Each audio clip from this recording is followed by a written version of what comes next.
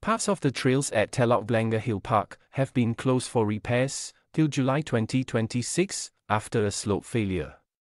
In response to queries from the Straits Times, National Parks Board and Parks Group Director for Parks Chua Yen Ling said heavy and prolonged rain on February 28, 2023 caused a slope failure at the park's elevated forest walk.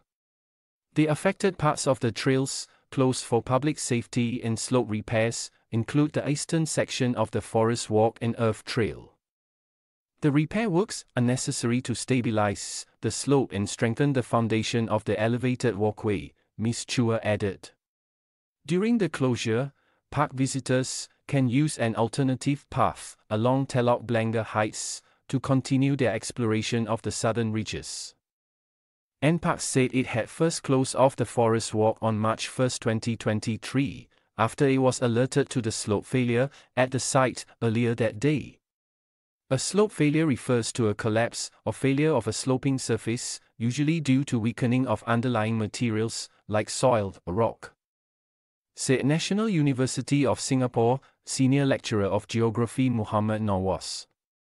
Heavy rainfall can saturate the soil, destabilizing the slope and making it more prone to erosion. He noted that the added weight of water and increased pore pressure within the soil in hilly areas, where slopes are already inclined, can exceed the soil's strength. The Straits Times reported in March 2023 that the downpour a month earlier on February 28 was the heaviest over the eastern and southern parts of Singapore, with the daily total rainfall of 225.5 mm in Kelang the highest on record for the month of February. Not all slope failures can be considered as landslides, said Dr. Nawaz.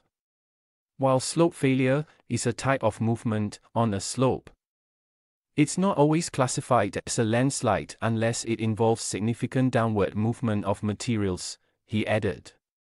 To reinforce the slope and prevent further erosion, NParks could employ measures like earthwork and water management by installing drainage systems, said Dr. Teo T. Hui, a senior lecturer in engineering product development at the Singapore University of Technology and Design.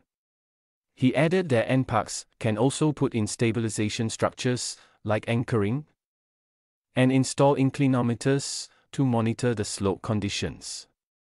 An inclinometer is an instrument used for measuring angles of slope, elevation, or depression of an object with respect to gravity's direction. NParks said it will replant suitable vegetation cover after the slope stabilization is completed, and that it regularly carries out inspections of areas surrounding slopes within its parks.